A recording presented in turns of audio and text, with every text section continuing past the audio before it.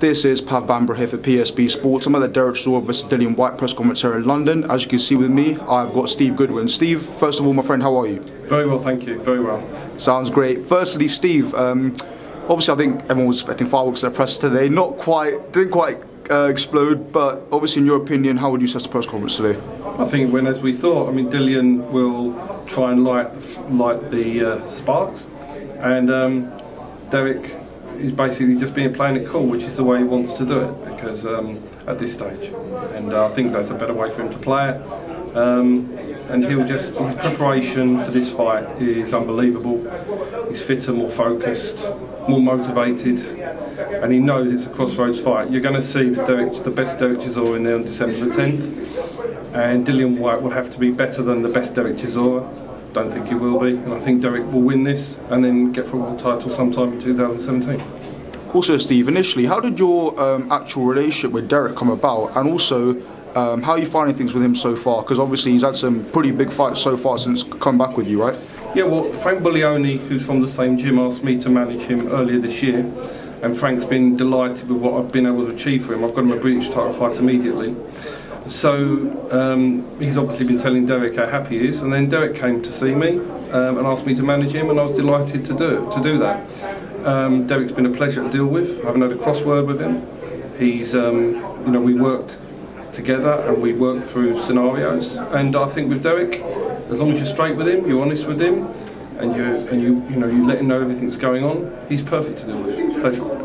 Sounds great. And Steve, in general, this fight, obviously Dillian picked up the British title. This is also a WBC eliminator now. So being the, obviously promoters always look to the future as well. So, a WBC eliminator while as a champion, is that a route that's been planned in you guys' mind? Sure. I mean, Derek's under promotional contract to the Sauerlands. Correct. So I'm obviously operating as his manager, but therefore my job is to guide Derek alongside the Sauerlands with options. And if he wins this, there's no reason why he cannot compete for a world title next year with the way that the divisions are split up. Derek's got 2 top 15 rankings, Dillian's got 2 top 15 rankings. Derek will take those rankings over. There's absolutely no reason why Derek can't fight for a world title next year, and that will be the main aim once December the 10th out of the way. Steve, also, you're a busy man these days. I know you're always doing well at your call. How's everything going with Goodwin Boxing, Goodwin Promotions? Because it seems to be thriving. It's thriving. I mean, I manage now around 90 boxers, wow. 90 professional boxers, which is, I've been told, the largest amount in Europe, but I've got a great team.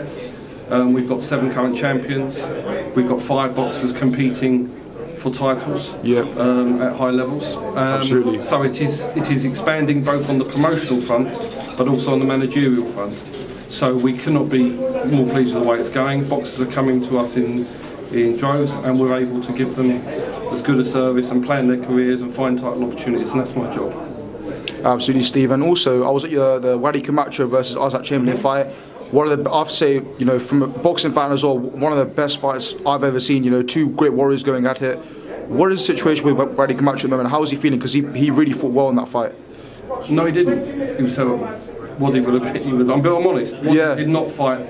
He showed a lot of heart, but he didn't show the right boxing acumen or box as well as he should have. So heart and courage, I should say. But the skill level wasn't where it should be. I'm really honest. Sure. And I've discussed that with Waddy afterwards. He's changed trainer now. Okay. But what was important about that fight, and this is my job as a manager, was in the 3rd round when the referee stepped in when Isaac Chamberlain's shoulder had gone. Right.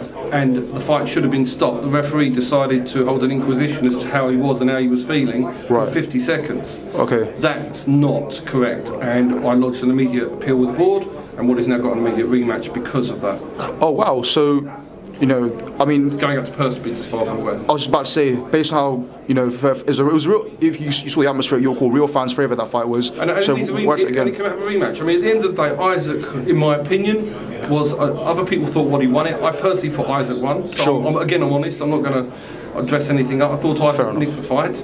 But Waddy put so much into that 3rd round and was on the verge of stopping him. Yep. And that was a bit, I think he got thrown a bit by that, and I think the issue is that in the end, that was not how it should have been. Isaac Chamberlain should have been stopped in that third round, not had an inquisition for 45 seconds as to how he was feeling. And that therefore meant that, in my opinion, there should be a rematch. Immediate, the board agreed that. Woody now gets a chance to put things right, and I think the rematch will be even better than the first fight. So you said it's going out to purse bids. When will this purse bids take place, and when do you think a timeline we can see the actual fight taking place? I think it'll be 2017 because Isaac's obviously got a shoulder issue. Yeah. That I think he's got that as a permanent issue. So I'd imagine it will take place in the first 3 months of 2017. Sure. And I'm confident we'll see a reversal of the result.